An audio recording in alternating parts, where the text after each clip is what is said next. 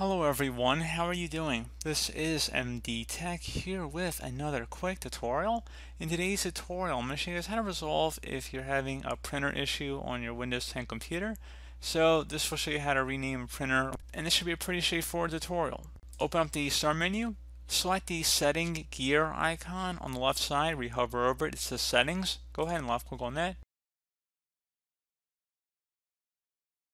Select underneath devices, just go ahead and left click on that tile, and then select printers and scanners on the left side. Locate whatever printer or scanner you want to rename, and then select the manage button.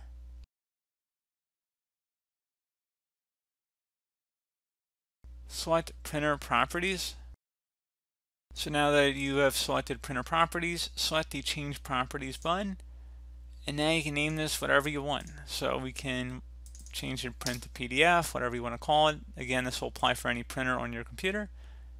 And you may need to restart your computer in order for the change to take effect. So if you actually went back into printer properties here, you can see that you need to go ahead and actually probably go and restart your computer. And there you go. That's why I wasn't excited, because it was a no longer existent printer, because now it's a new printer. So pretty straightforward process. Do hope that I was able to help you out, and I do look forward to catching you all in the next tutorial. Goodbye.